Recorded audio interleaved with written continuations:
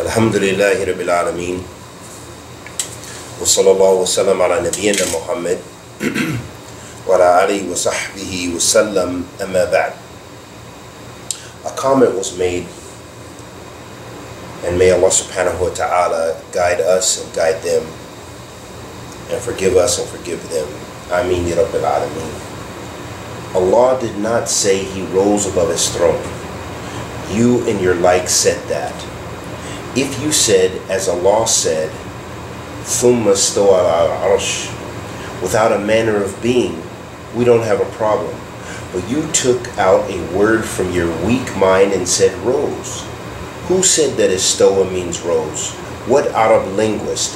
And don't quote an ignorant Wahhabi. Alhamdulillahi Rabbil Alameen. Wa sallallahu wa sallam ala nabiyyina Muhammad wa ala alihi wa sahbihi wa sallam, amma ba'd. Ahabati fillah, there is immense benefits from a comment such as this, regardless of how wrong, but it shows us how many of our Muslim brothers and sisters, bi'idhnillah, are ignorant of the Arabic language and ignorant of the Qur'an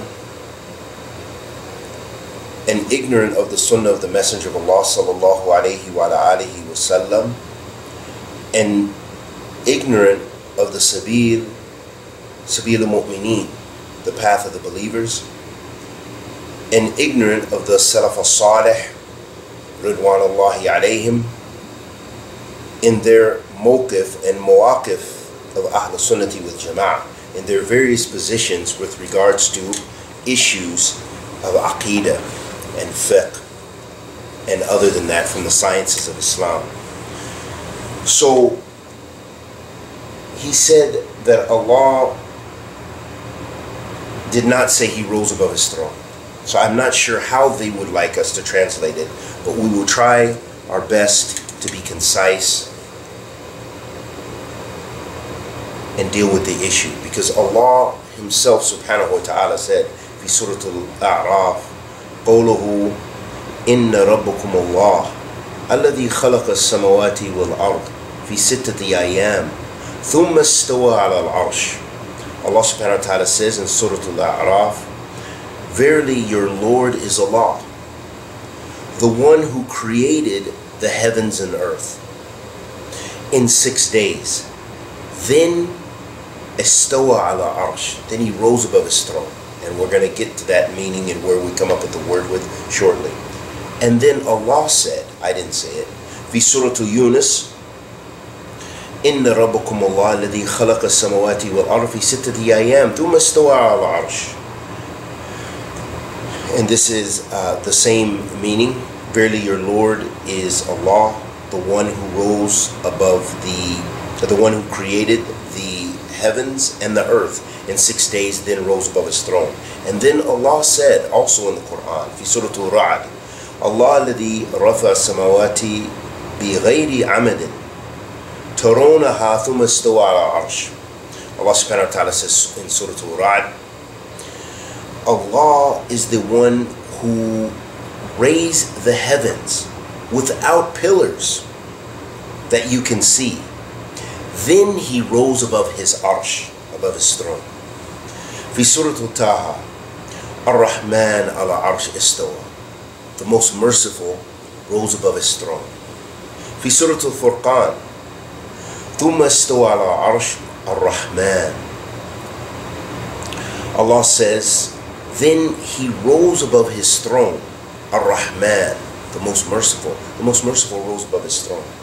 في سورة ألف لام ميم السجدة, الله الذي خلق السماوات والأرض وما بينهما في ستة أيام ثم استوى على العرش.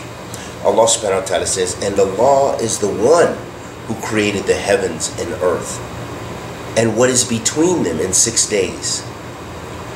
Then He rose above His throne.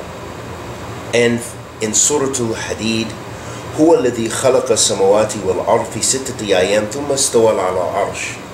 Allah subhanahu wa ta'ala says in Surah Al-Hadeeth, He is the one who created the heavens and earth in 6 days.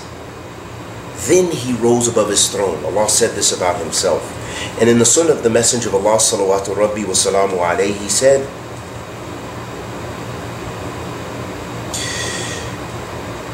وَالْعَرْشْ فوق الماء وَاللَّهُ فوق الْعَرْشِ وَهُوَ يَعْلَمُ مَا أَنْتُمْ عَلَيْهِ.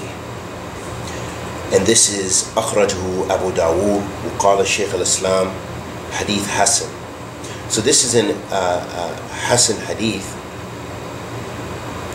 in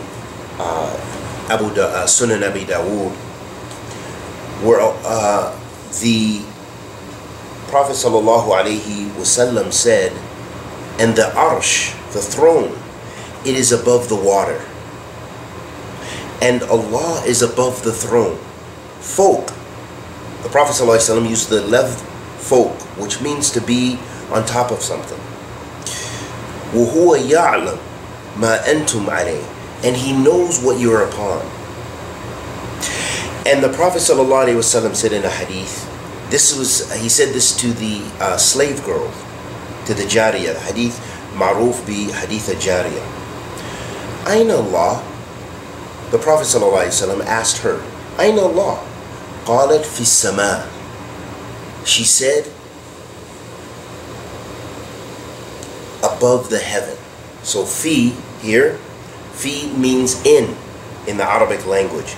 It also, and this is when we get back to the language, also has the meaning to be above as well. Fi sama. قال من أنا. And then he said, and who am I? قالت أنت رسول الله. She said, you are the messenger of Allah. قال اتقها فإنها مؤمنة. The Prophet ﷺ ordered, free her, for verily she's a believer. All of that should be sufficient for us. But let's get back to the language so that our friend will hopefully have something to jar his intellect. So, استوى in the Arabic language, it comes mutlaq wa muqayyid. And we're not going to get too deep into some of these terms, but we're going to try to keep it as concise as possible. Mutlaq meaning the general meaning, and this is not in reference to Allah subhanahu wa ta'ala. For example, in the ayat where Allah subhanahu wa ta'ala says, وَلَمَّا بَلَغَ أَشَدُّهُ وَاسْتَوَى. So, and then also in the example in the Arabic language again, استوى النبات وَاسْتَوَى الطَّعَامُ. This means that the plant is ripe or completed, and the food is ready. Tamma, it's complete. So this is one meaning for istawa in the Arabic language. The second meaning, and it has several examples, and they come from ayat as well. And this is the muqayyid, the specific meaning, which has to do with what we're discussing. One of the meanings is, it has to do with when it is muqayyid, meaning it's restricted. The word istawa is restricted with ila, the harf ila, which means to. Do means to. So, for example, dhahabtu ila al-ghurfa means I went to the room. Dhahabtu ila ghurfa, I went to the room. So here, when we use this term, or as it is used in the Qur'an by Allah, the creator of the heavens and earth, he says, هُوَ الَّذِي خَلَقَ لَكُم مَّا فِي الْأَرْضِ جَمِيعًا ثُمَّ اسْتَوَى إِلَى السَّمَاءِ. Allah subhanahu wa ta'ala says, he is the one who created all of you. And he said, جَمِيعًا. And this is nakira. So it's letting us know that this جَمِيعًا means without exception. Allah created all of us. ثُمَّ اسْتَوَى إِلَى السَّمَاءِ. Then he rose over the heavens. And then Allah says also, ثُمَّ اسْتَوَى إِلَى السَّمَاءِ وَهِيَ دُخَانٌ. Allah also mentions that he rose to the heavens, and it is dukhan. Notice Ahl Sunnah does not go into the kayfiyah. We don't deal with how. We don't say, oh, that means you're saying Allah is in a place, or that means you said Allah was below and then he went. No, we just say Allah rose, and we know the meaning of rose in the Arabic language. We know the meaning of istowa in the Arabic language. We can't come with a new meaning. But let's finish this discussion. So in those two verses we mentioned, the meaning is alu wa irtifa' bi ijma' as-salaf. So if you reject the salaf, then there's nothing we can even discuss. Alu, meaning to rise or being above something. Irtifa', meaning to rise. And this is in accordance with the Arabic language, and also as from the mustalahat diniya. It's from a linguistic perspective, or there's the linguistic perspective, and then there's the religious perspective. And this is with the salaf, that it has these two meanings. We didn't bring up a third.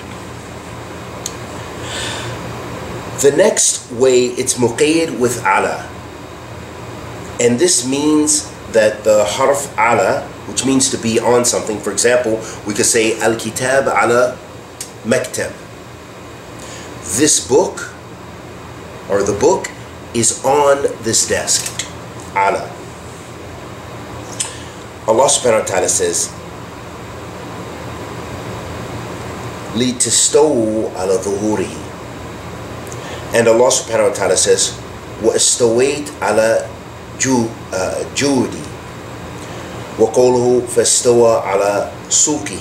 So these are various meanings, and the meaning is the same. And this is from the people of linguistics, the Arabic linguists. It's nothing to do with Wahhabi, Salafi, anything else that you want to make claims against Ahl Sunnah. The meaning is what? Al-ma'ana alu wa irtifa wa i'tidal bi ijma' ahl al-lugha. This is by the consensus of the people of the Arabic language. Again, linguist. Check it yourself. The third meaning is when the word ma'a, which means with, is used. And this has to do, again, from the kalam of the Arab. This is from the speech of the Arab. وَهَذِهِ مَعَانِي اسْتَوَى مَعْقُولَ فِي كَلَامِهِمْ. This is something which is comprehensible from their kalam. Who? The linguist. Because it's understood. We understand the Arabic language, how the Arabs understood it. Meaning, we don't give it a new meaning. We don't say, well, this is 2016. I'm from, I'm a non-Arab speaker, and I'm not a native speaker. So I think I'm going to give it, it feels more comfortable to translate like this, or to give it this meaning. No. We stop by the wada', how the Arabs used it. And this you'll find in the grammarian books, the Nahu books. Go back and look. The people who deny this are the Jahmiyyah and the Mu'tazila and the Asha'ira, and they have different levels of deviance with regards to this. But let's look to some of the statements of the Salaf so that our hearts can be a bit more comfortable. Qala ibn Arabi, rahimahullah ta'ala, not to be mixed with Ibn Arabi that is known to the Sufis. In Ibn Abi Dawood al-Jahmi, so there was a Jahmi named Ibn Abi Dawood. Sa'alani, he asked me, أتعرف في اللغة استوى بمعنى استولى؟ فقالت لا أعرف. فقالت لا أعرف. طيب.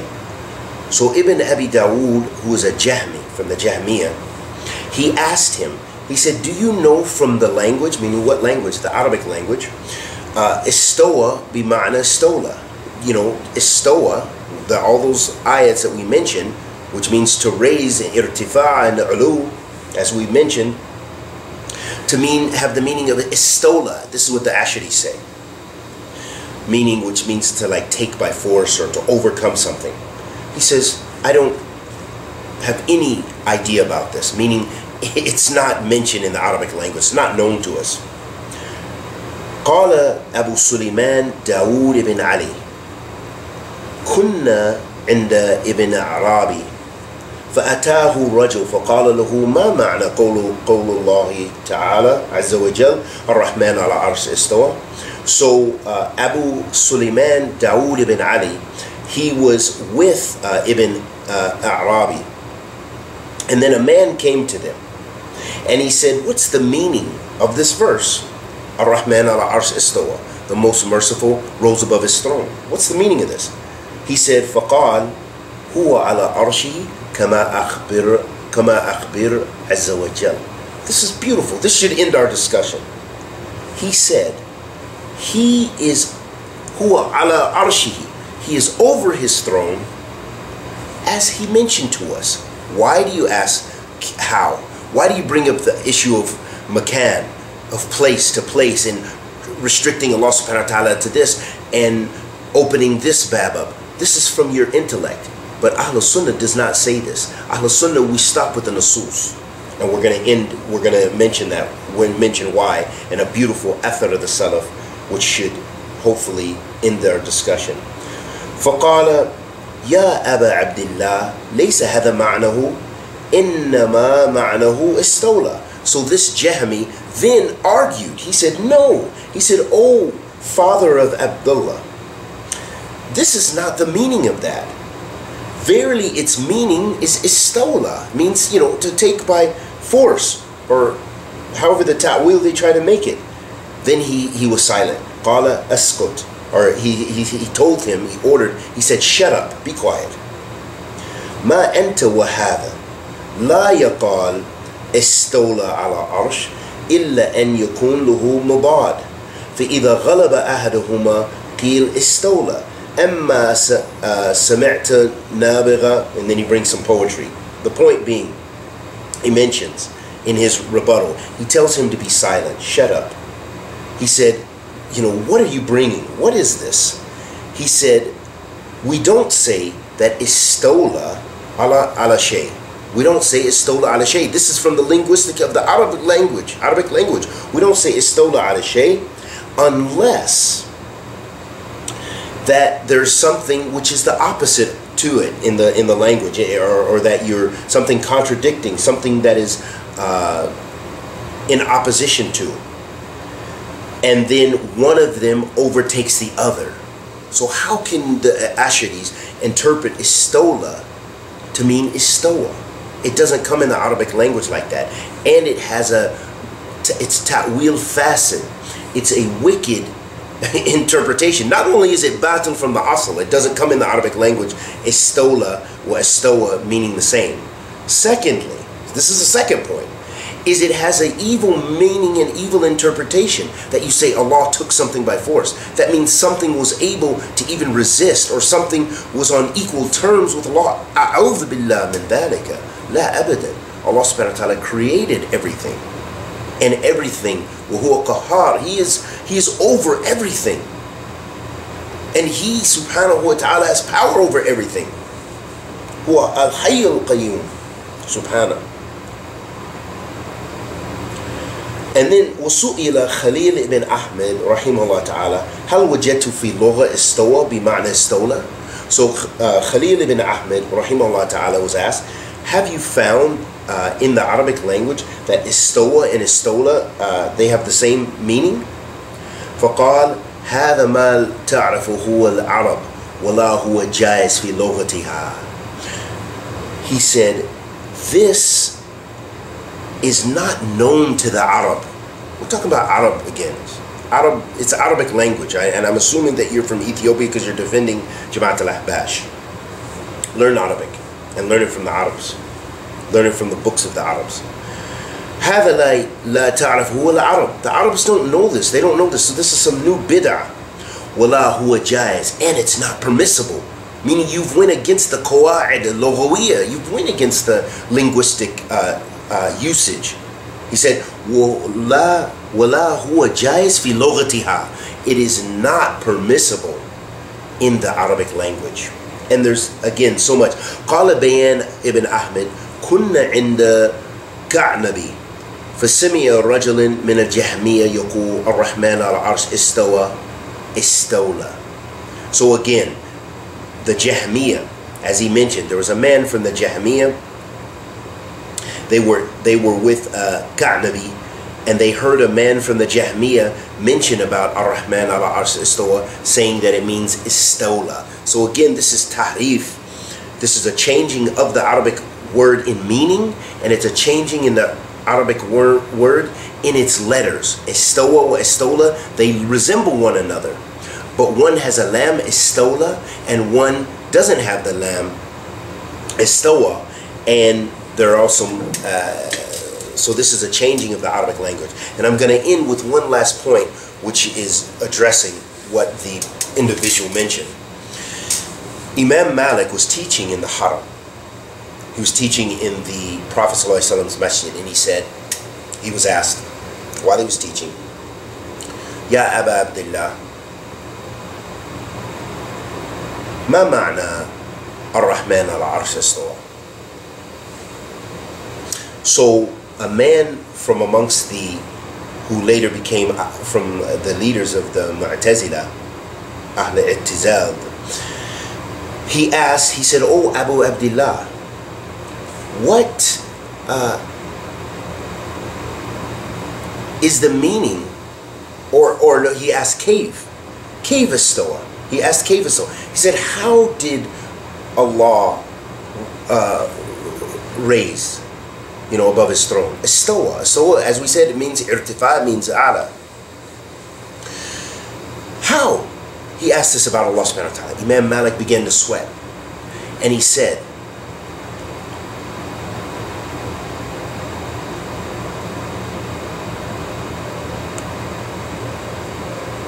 Al-Kayf al-Istawa ma'lum wa kayf majhul wa su'al anhu bid'ah wa anta mubtadi'ah. He said,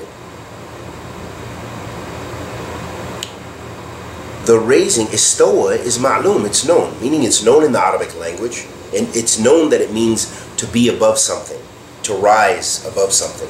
That's known. There's no mystery there. Wa kayf majhul, the how is unknown. And asking about it, inquiring about it, is a bid'ah. So therefore you are mubtadi'ah. Get out of my circle. This is how the Imam, this is Imam Malik, one of the Imam of the Arba Madahib that Ahl Sunnah has agreements. Imam Abu Hanifa, Imam Malik, Imam Shafi'i, Imam Ahmed. And this was all of their aqidah. And a point I want to mention that Shaykh al-Islam mentioned with regards to this, he said he didn't say a cave ma'dum. Very important. He did not say that cave, the how, did not exist. He said it was majhul, meaning we don't know how Allah raises above his throne. He does it in a manner that suits his majesty. Just accept that and leave it. Don't go into those issues. He did not say ma'dum like the Jahmiyyah say, because they negate it. Ma'dum meaning that it has no existence. And this is what this person said. Let's go back to his statement. What did he say? He said, without a manner of being. How can you say this about Allah? Without a manner of being. Ma'dum. Meaning, no, he doesn't exist. Meaning, no, he actually doesn't do it. He doesn't exist. وَعِيَاذًا بِاللَّهِ. That is the most ibtal al-batil. And that is kufr. Intabi. Maybe you have the excuse of ignorance. I don't know if you're a student or who are you. But la hawla wa la quwwata illa billah. He didn't say ma'dum. He didn't say non-existent. He didn't say kayf is non-existent, meaning Allah just has no existence. Because when you just say Ar-Rahman, we know that as a name of Allah subhanahu wa ta'ala, the most merciful, and then you say ma'doom is his sifat, meaning his sifat, the how or his actual characteristic does not exist. When you describe something that doesn't exist, that means it does not exist. So I hope the logic is clear. May Allah forgive us. May Allah guide us. May Allah protect us from kufr, shirk, nifaq, zandaka, and bid'ah. And may Allah bless us with ilm nafi, rizqan tayyib, wa amalan mutaqabbal. And anything I said that was correct was from Allah Azza wa Jal. Anything I said that was incorrect was from myself and the shaitan. Wa sallallahu wa sallam ala nabiyyina Muhammad wa ala alihi wa sahbihi wa sallam.